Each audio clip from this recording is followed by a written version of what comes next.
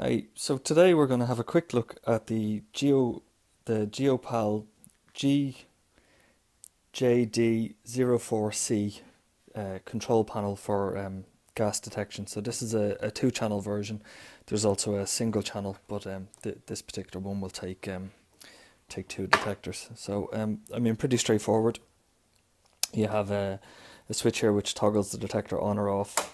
We have a alarm 1 and alarm 2, a fault indication, a test and a reset. So the test will just fire the relays within the panel to give an output on the relay to whatever you have. When you're happy that you need to reset your alarm, you have a reset that you can toggle here.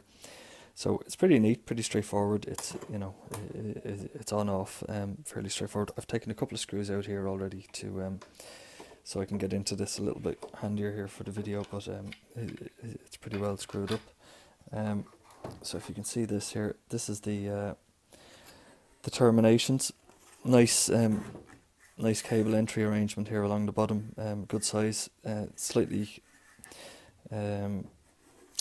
offset here, just so you can get into it nice and handy. There's your mains input.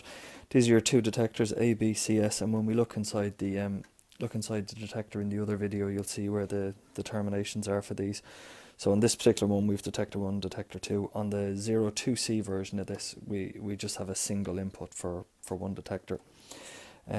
Alarm 1 and 1 2 would be the high sensitivity and the standard sensitivity. So we set the sensitivity of the alarms using potentiometers inside here. So we'll have a look at that now in a second, and obviously your mains input. So pretty straightforward. Nice cable entry here. Good size for your terminations, everything else.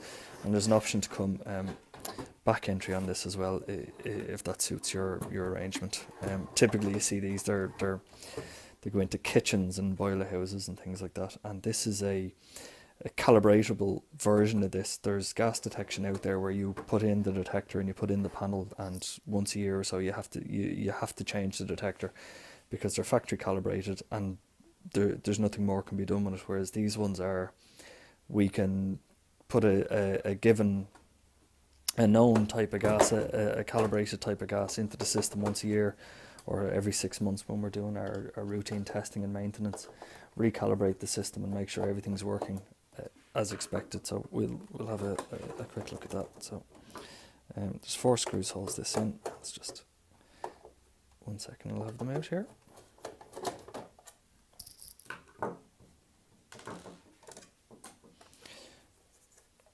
So inside here, just a quick look, we have a buzzer, a sounder inside here that goes off when the gas detector activates, and you can actually mute this permanently. There's a tab here for turning that on and off. This is the only user replaceable part inside here, which is a fuse for the system. And kind of the business end of this, the important stuff here is on the back of the main control board. So we have one which is obviously for detector 1 and detector 2. So depending on which one you're working on, we can set this to automatically reset for activations on the high and the low alarm, and that depends on how you set these jumper switches.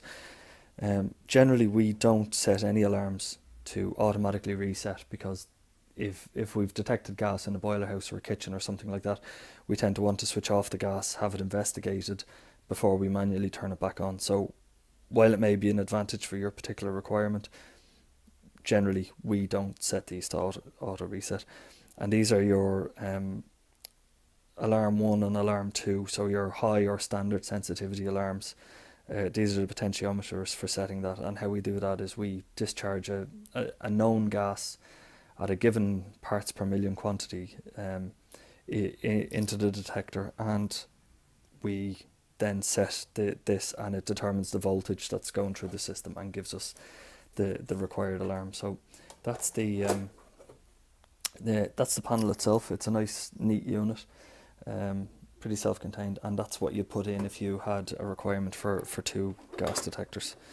Okay, we'll have a quick look at one of the detectors also. So I'll just pop that aside.